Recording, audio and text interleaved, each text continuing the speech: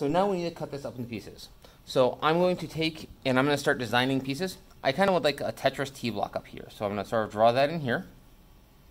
Now if I finish that off here just by itself, that would be a two-dimensional piece. I really should have every piece extend into the bottom. So I'm going to actually have this extend down into this layer here. Now, it's a little hard to see, so I'm going to take a colored pencil, and I'm going to highlight this piece all in red.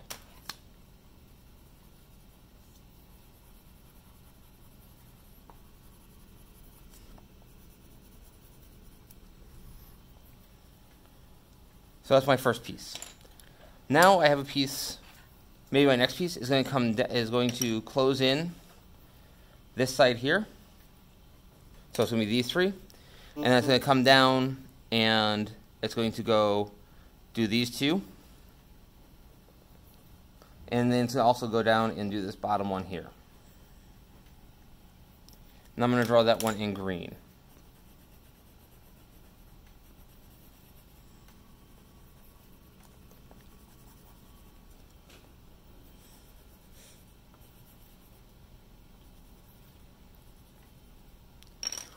Now, I'm going to use those together as my next piece, and maybe that will go down and go this way, and this way.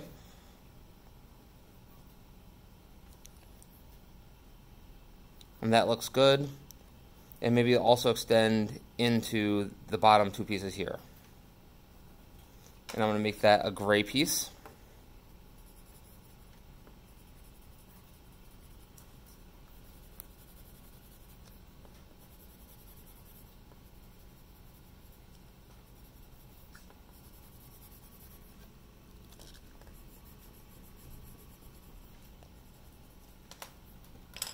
And now I have two more pieces. I think one of my pieces is going to be an L-shaped piece. It's probably not a very good piece, but it's going to go up into that corner, and I'll use the green pencil for that.